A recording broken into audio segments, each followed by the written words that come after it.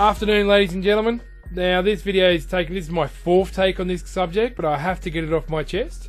And as the title says, the irony of blaming video games for gun violence. The title says it all. Now, before we get into the subject, this is me using Mechanical Bear for the second time. And yes, you see me get quite a few kills, but let's take note, some of these kills are bots. Now, unlike other games, let's be honest here, people. The Gears of War has been renowned for having bots doing random BS stuff. So, when I say I've killed a bot, it is a bit of an achievement. Anyway, I get some of my shots on, I bounce around, I do alright here. But as of course, you know, I get overconfident and cocky, using the elite controller with the dome sticks, and guess what happens? Wobber gets caught out on the outside here, and Bear gets his ass shot off. Now, the irony of blaming video games for gun violence. Now, that's a long title, it's an intelligent title, and it's hurting my head, and it's very unusual for a channel like this. But I am not American. I've been to America, and I think it's a bit rude for me to comment and have a go at people's president and leaders, so I'm going to do my absolute best not to talk about the current one, because the big picture is, regardless of who has been in power in the United States, they've had shootings. They've had mass shootings. It's an unfortunate thing, and it's gone on and on and on. And talking about presidents here and there, you know what, it's just too easy a subject to go on.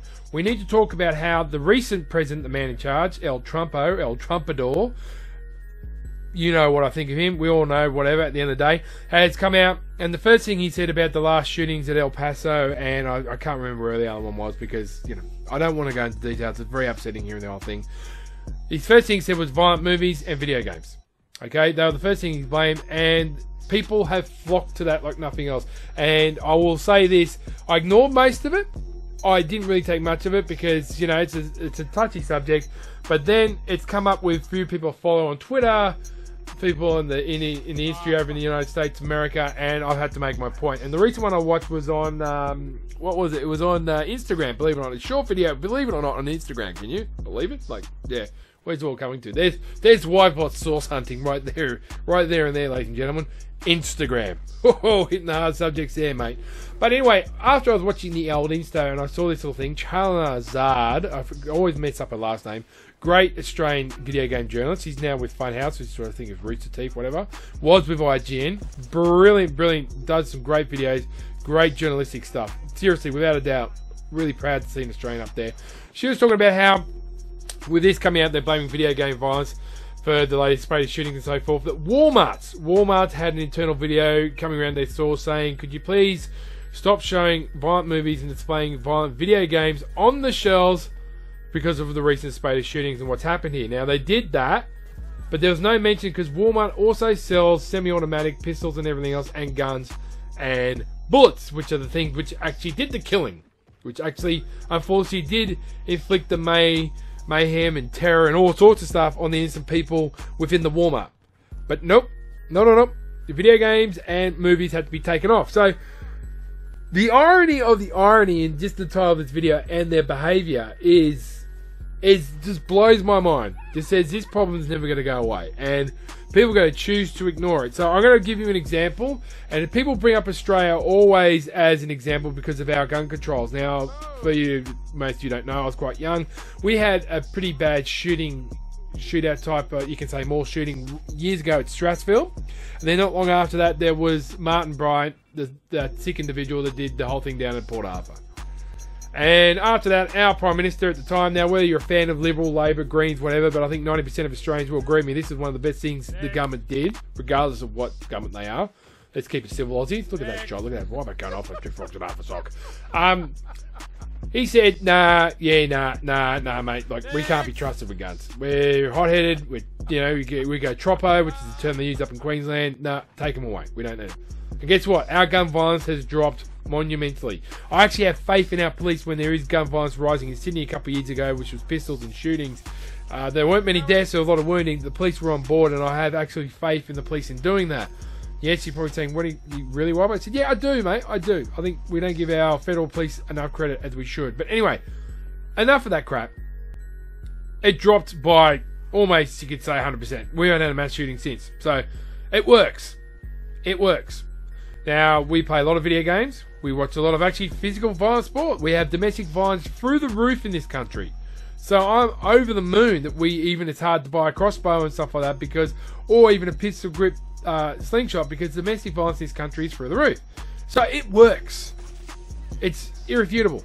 Now people are going to say, but what if you get invaded? Well, anybody invades this country, mate, we've got a good defence force, but they're only going to shut off the ports, they're going to close our pubs, take our beer, remove the TAB, remove the NFL and ARL, whatever you want to call it, AFL, and we're screwed. That's how they're going to do it. They're going to close off our ports and do it that way. It's too big a land, so stop that argument right then and there. Plus, our wildlife is pretty kick-ass, guys. Like a brown snake. A brown snake, yeah, you've got your rattlesnakes which warn everybody, but our brown snakes find out where you live, shit in your letterbox, and then bite you. Yep, they do it, and I can prove it. Well, not really, but anyway. So, he's come out, the government's come out and they're blaming video games. And it's not video games. It's not video games. It's guns, and it's gun control. There are always sick people. Now, the government can't keep an eye on everybody. Look at that grenade. That was the worst. Look, I almost frag and tagged myself. Like, that was embarrassing. And, yeah, I find it funny that he's repeating the same things that Obama got a shock for. And don't get me wrong, I'm not a big, Obama's the best either, because he just wanted to put tighter controls on gun control. And they're saying that now. But you can't go to your government and say, hey, you can't take our guns off us, but then whinge to them when the gun violence gets out of control and say, do something. You just can't. It'd be better if the current president or any president just came out and said, look, this is the way it is. Be more responsible for your guns. You won't let us take the guns off you. This is what happens. Rather than blaming video games or something else, just say, hey, the issue is gun control. That's it. Pure and simple. You want to have the right to bear arms? Well, everybody has to wear a flight jacket. And you have to come to terms with that. It's not what the government should be doing. They're elected by the people, for the people, to protect the people. And unfortunately, they're letting people hurt themselves. I mean, from an outsider's point of view, you don't have to worry about anybody invading you. You're on the path of self-destruction. There's so much vitriol and hatred on the internet these days. And Australia would be, in my view, be just as bad if we could get guns easily. Trust me. The stuff I hear people say and show and speak to each other on Facebook here and there and not have a civil conversation, left or right, we'd be out there shooting people as well. You know, and don't deny it. We had somebody putting up a poster here in New South Wales to support Tony Abbott. Now, I'm not Tony Abbott's biggest fan, but I'm a big supporter of democracy, and we have a right to protest, and a guy has a right to put up a poster civilly, legally, without the thought or threat of being beaten up. And he got beaten up.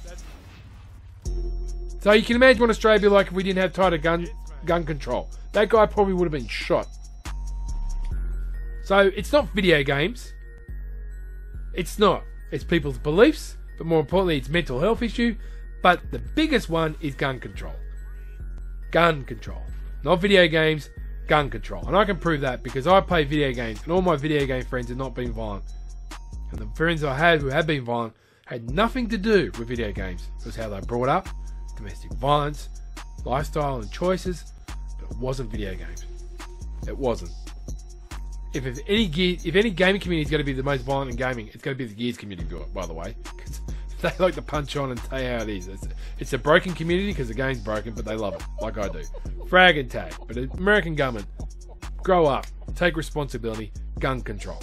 Otherwise, just be comfortable with that occasional person taking 50 lives because he's not happy that day. Frag and Tag. See you next video. I'll be lighthearted next one. Have a good weekend, peeps.